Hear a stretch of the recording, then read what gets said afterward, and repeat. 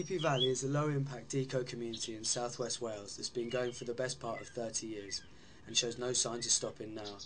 The valley itself is an abundance of wildlife and natural beauty and is speckled throughout with a number of different nomadic structures and shelters, with still over 100 inhabitants living peacefully in harmony with nature.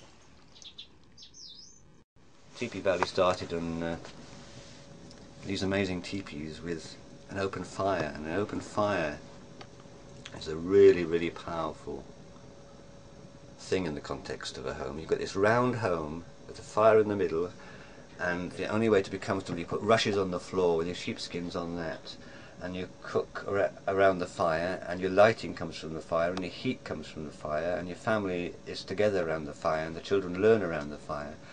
And doing that in this wonderful round space somehow has such a deep resonance within oneself, because in fact it's what our ancestors have done for hundreds of thousands of years until the last couple of thousand. It's just salads that I've got at the moment, a bit of parsley as well. They grow quite big. Peppers and that, and tomatoes in here and stuff in the summer, and sweet corn. Do people keep their own animals for sort of dairy products and other things? Only we got chickens. Is that just for eggs? Most people are vegetarian. Yeah, and not everyone's veggie here. Pretty much everybody uses solar panels because it's just the most practical for us. There is a wind generator here, but it's not so efficient because the wind isn't constant. We don't have to have meetings discussing what it is we believe, like some communes have to keep their brains together as to what they do.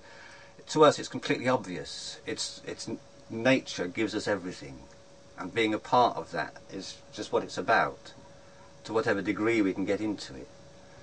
And that is what's wonderful about Tipi Valley, in that we've had some land best part of 30 years now, which has reverted a lot of it to what it wants to be, which is a temperate rainforest.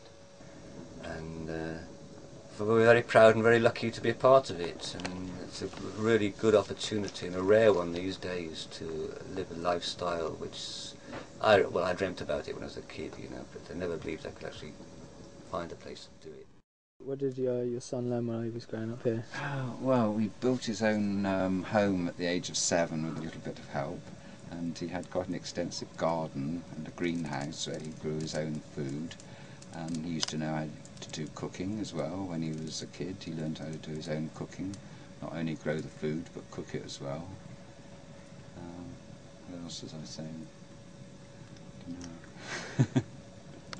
And when he was 16, he decided that he wanted to try formal education, so he went to the local college in Llanelli, and as I say, he's never been in school in his life, and he came top of the year, and now he's in Aberystwyth University studying computer science, and as I say, he's never been in a school in his life, so it goes to show that there's more than one way of doing things.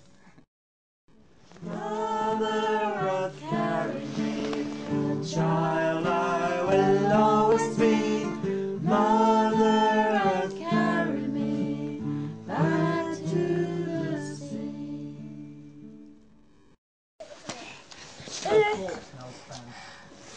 This is Technology Jiva.